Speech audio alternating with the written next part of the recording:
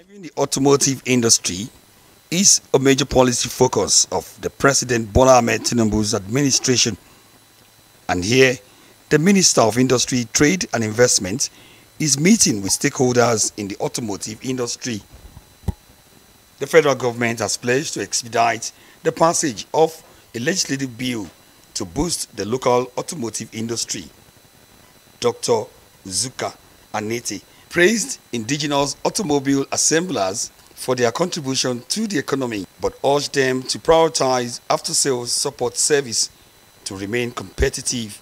She said government will patronize only auto assemblers with robust after-sales service, emphasizing its importance in increasing the preference for locally assembled vehicles by government agencies.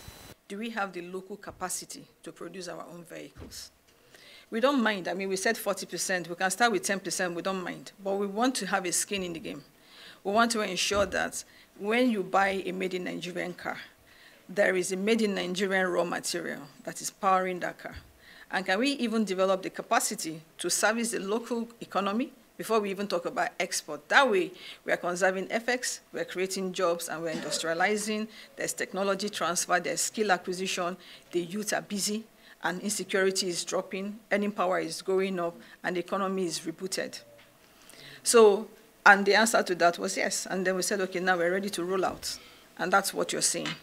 And I want to encourage AAAM, you're here. You've seen what we have. Maybe you haven't seen so much because the chairman said he wants to take you on a tour. You want to come and see exactly what we have on ground. What you've seen is what we are saying. So you're hearing what we are saying. You're looking at all of us with the passion and the commitment to make this country work, to make the automotive sector work. Director General of the National Automotive Design and Development Council, Oluwemimo Oshanikpe, says the aim is to align local policies with the African Continental Free Trade Area to enable the industry to compete favorably on a continental and global level. The industry can contribute a lot more to the economy. We can do that by developing the local content and ensure that we produce more, we can employ more. And since we've started this journey, we've seen the commitment of all the stakeholders, we've seen people coming together, and you can see the manifestation now. The people, our partners, the AAAM, they are here because they've seen what we are doing. They've seen what we are doing differently, and they've seen the commitment of this current administration. So this gives us joy and gives us assurance again and encourage us to do more. We are going to do more in the area of training. We are going to do more in the area of pushing for the implementation of NIDP. We are going to do more in the area of ensuring that we increase the number or the percentage of local content in our vehicles. Stakeholders in the industry expressed confidence that the automotive industry in Nigeria will improve if there is more patronage from government and its agencies. There's a component manufacturer, there's motor manufacturer, there are assemblers. All of us are here today. So when all of us collaborate and work together, I believe that's the way forward to this nation.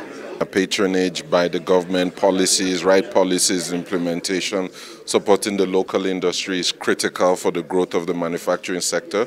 We are the largest electric vehicle manufacturing company in Nigeria, but the only way we can grow to where we want to grow is through government patronage. Every single company in the world that makes vehicles is patronized by their local government. If you look at Tesla's biggest patronage comes from the US government, from people like NASA.